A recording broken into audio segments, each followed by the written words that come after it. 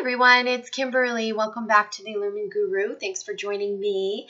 For those of you who aren't familiar or newly subscribing, I'm a soul coach and intuitive advisor, and I assist twin flames as well as those on the ascension journey, and I aid you along your path to enlightenment. So if you would like to work in private with me, private session, intuitive advisement, you can check out all those services on the website, as well as on 11/11, I have a manifestation and abundance workshop coming up. A couple spots in that still left, so you can check that out. And also, we have a 3-week intensive program that's coming up in November 26th through December 16th. There are a limited amount of spots in that program, so they're starting to fill up. So take a peek if that might be of interest to you. It's a 3-week intensive. It includes individual coaching, group sessions, daily information, worksheets, exercises.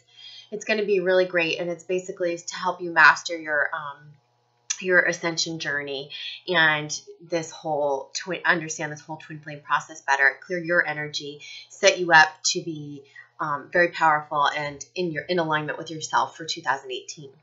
So you can check all that out on illuminguru.com. Click on book a session, and then those two things that I just mentioned are under classes and workshops. So now to the energy of this week. I'm using the Lover's Path Tarot this week, so switching it up a little bit, okay? And I've pulled a bit of a simpler spread. I have a pretty straightforward message for the collective. So I want to focus on the divine feminine first, okay? So what's coming up right now is a focus on fertility for her, and this is about getting into her creative flow. This is about getting into herself, aligning with self, and using her gifts, mission, creativity. And I really feel for the feminine. It's also, I've been hearing a lot from my clients and from those that I work with that there is a this void or this loneliness that creeps in, and that, you know, the struggle is how do I fill that, or how do I fulfill that? And they're saying that you can fulfill the void or the loneliness through getting back in touch with yourself, and especially through creative projects. So anything artistic, anything that puts you in a creative mindset, anything that connects you back to you, because we can't be filled up by others. We can only be filled up by ourselves. Others will come in to mirror our wholeness or our not so wholeness, right? So this is really important. I'm going to go back to that in a minute, because there's stuff that's influencing the feminine about the masculine, and we're going to talk about that more in depth. Crowding over the feminine is the Three of Cups, and this is really just showing her that, and this also has another meaning, we're going to talk about that in a minute, that this is a time to be embracing her femininity, celebrating herself, learning how to self-validate and celebrate yourself is huge. And, you know, gathering with other feminine energy and, like I said, finding joy, celebrating, getting out and networking, connecting with others. It's a time of connection, not isolation. But what they're saying is during the times of, you know, being alone or feeling lonely, that it's time to connect with your creator from within, okay? And that is a way that you will find true fulfillment, and it will connect you back to you rather than something outside of you, like TV, movies, escapism, drugs, alcohol, other people, latching onto other people, the phone, the internet, those things that we don't realize that we're using to fill us up, that we are. So they're saying go back to your creativity. Okay, go back to connecting with you. This, I feel like, is also symbolic of, for some of us, for a new love interest coming in. And this is going to happen over the next 6 months or so. They're showing me, for a lot of the feminine, April. And it feels like March through May. Okay, so somewhere in that time frame for many of you. And I feel like this is a timeline or a path that may occur for those of you who have a masculine who, where you've just gone into separation or gone into separation again, because we do see the masculine going off right now in many of the dynamics. So going off to either sow his seeds or to harvest another relationship, and we'll talk about that in a moment. So what the feminine needs to know is that for many of you, there is someone else coming in for you, and he is going to be a reflection of your more healed self. The work that you'll do between now and March, like through the next eclipse season, you're going to be healing a lot of stuff that was unhealed. You're also going to be releasing the attachment and the connection. And through that release, it's going to enable you to find 5D union with your twin and not need it in the physical. That way, when you can... so in the 3D, what they're saying is some of you are going to choose in the 3D not to unite, or not to unite at this time, and because you'll master the 5D union, the 5D marriage, and there may be someone else that comes in. Others of you will choose to have a union, but I don't feel like that's going to happen until like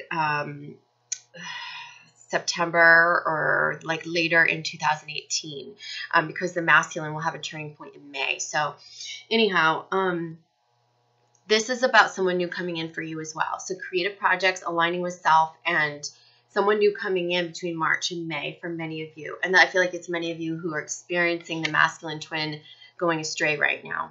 Okay. We're going to talk more about that when we get into the masculine. So power is coming up.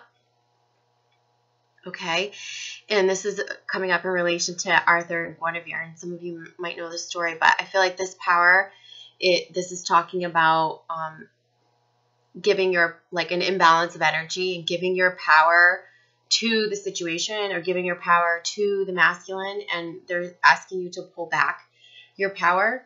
They're asking you to really get in alignment with your true power, because that is how the fulfillment comes, as we know.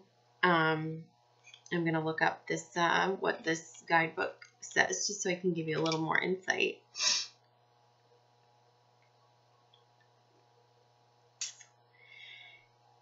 So, yeah, this is about, okay. So this is about not willing your twin to come back in, okay?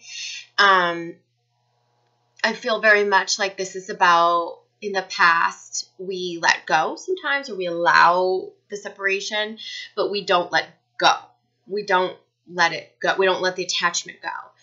And we use our power, we almost abuse our power by manipulating the person to stay attached to us. That can be through wishing, wanting, hoping, you know, latching on energetically, visualizing the outcome. And so what they're saying is, in order to get really pure with it, the only thing that you can really hold space for, visualize, or do on a 5D level is just kind of the, like I said, holding the space. You can have conversations with your twin flame, and you can communicate at that level through dreams and 5D meditations. But they're saying try not to draw him back in, because the shared energy is the 7 of Staves, and this is all about what's yours is yours, what's mine is mine. And this feels for the twins very much like you've got to go heal your stuff and I've got to go work on me. And so when you start pulling at the other's energy, there's going to be like an energetic muck, and you want to just be careful. I want to hold that card up a little bit more.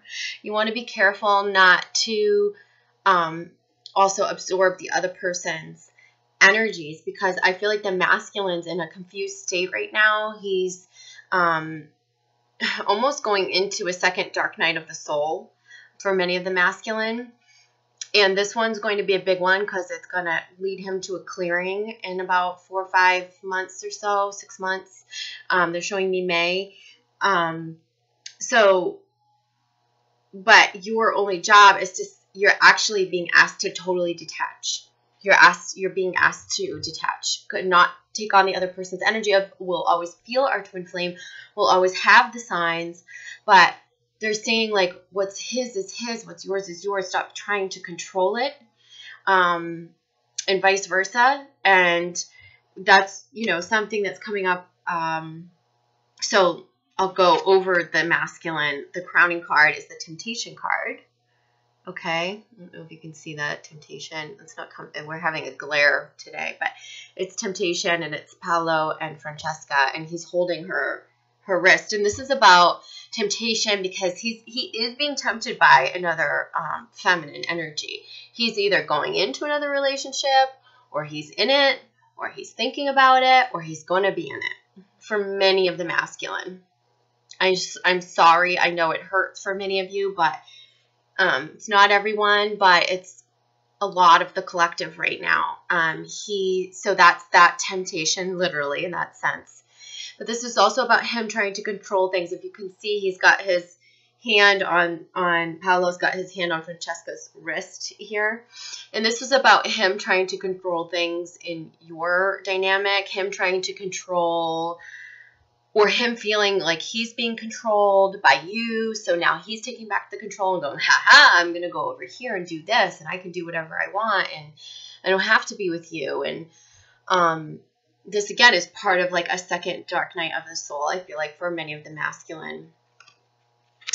For the current energy for the masculine, the Princess of Staves is coming up. And, you know, this is about communication. This is about like having some knee-jerk reactions, not very well thought out plans.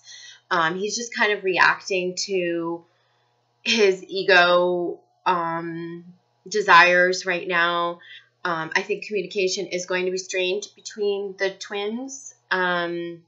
There's something more authentic that he probably needs to say, but he's blocking himself from doing so. And until like this plays out for him, he won't be ready to speak more truth. He hasn't even arrived at it yet. So for the feminine, if you feel like you have things to say that you can't express because he's gone off in a separation or with another karmic relationship or higher self relationship, as I call them, and you're left with things to say, write them down, and give that energy. Again, this is about power, not giving the power to the other person you don't want to pour energy on your twin flame in a sense of willing them back, or, you know, I need to express this. I need to say this. Say it to yourself. Give it to yourself. Give yourself the love. Give it back to yourself. If the masculine's not available to listen or isn't in the space to receive, you're not supposed to be having that exchange and communication right now, okay? It'll become tit for tat. It'll turn into a fight, or it'll be cold. One will be warm, one will be cold. You know what I mean? Like hot, cold. It won't go well. So the only choice that you have, feminine, is to communicate with yourself and give that energy back to yourself. And understand that the masculine's going through kind of a second dark night of the soul. Underneath for the masculine is the Princess of Arrows in reverse, okay? And we look at this card like this. This is confusion, okay? This is his confusion. This is all about his psyche. This is about, psyche's right here. But this is about confusion for him. It could be obsession. I think he is obsessing over you divine feminine souls, but he needs to go off and do something else. He needs to not feel like he's being controlled. He needs to go explore that temptation.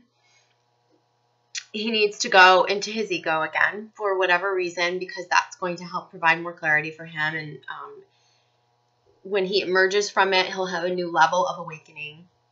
And I do feel like in all of this that we can't worry about the masculine's timeline with this temptation, with whatever he's exploring, with this confusion. Because feminine, you're being asked to move forward. You're being asked to go up the ascension ladder. You're being asked to receive the new relationship that's coming in for you, for many of you. and you're being asked not to will your twin flame back into your life. And this is actually how the true sacred marriage forms. This is actually how you become united in the 5D, is by releasing that attachment. And I think one of the reasons why the masculine is going off, and you might hate him, you might say he's confused, he doesn't know what he's doing, why is he with her? But the truth is he's serving you a gift, feminine, and that gift is detachment. Because he's almost leaving you with no other choice but to detach, okay? And so I know it hurts and it's painful, and you're being asked to grieve it. If you're in that situation, you're being asked to grieve it and truly, truly detach. Not it's done forever, but detaching in the 3D so that you can hold, literally, purely hold space in the 5D and keep moving forward on your path. Creativity, mission, new relationship, celebration, validating self, celebrating self. No more controlling or manipulation of the situation. Detaching. Allowing things to just play out as they should. Not waiting, not standing still waiting. Moving forward. Okay? Remember, what's mine is mine, and what's yours is yours. And although we always have this mirror reflection going on, sometimes because we feel like, oh, you've got the same, wound I have, or I understand it, I can fix you, or I can heal you.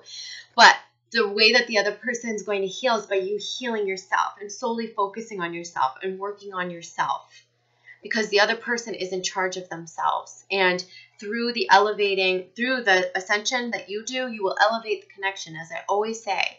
And that will help the other, your masculine counterpart for many of you, to awaken. And so if you resist that, okay, so what happens if you resist this? If you resist this, you're going to feel stuck, okay? You're going to feel depressed, and you're going to feel stuck. And you're going to repeat the cycles of your wounds. This is an opportunity for the feminine to break out of her wounds, to learn how to self-validate, to learn how to celebrate herself, to learn how to detach and not try to manipulate or control the situation, to receive what's in line for her, to get in alignment with herself, her creativity, her feminine energy, her true self, and all the people and the amazing things that are going to walk into her life. That's what you're being asked to do. And for the masculine's got to clear out this confusion. He's confused, okay? And you cannot go to him and say, well, don't you want me? Or, well, what are you confused about? It's like he has to go through it and experience it himself. He's got to go off and explore this temptation. He's got to go off and sow his seeds, so to speak. And remember, the communication that you'll get from the masculine right now is not really authentic. That he won't be ready for that for several months. To communicate again from a more authentic way. So don't be discouraged by it. Just allow him to be. So underneath the bottom of the deck is the King of Arrows. Okay. And so, with this, I feel Adonis is coming in. Okay. And with this, I feel like we're being asked to raise our standards. We're being asked to put ourselves first. We're being asked to trust ourselves, and we're being asked to detach. We're being asked to detach from the other. It's like this is beckoning us to get in alignment with ourselves, to detach from the other, to stand on solid ground within ourselves.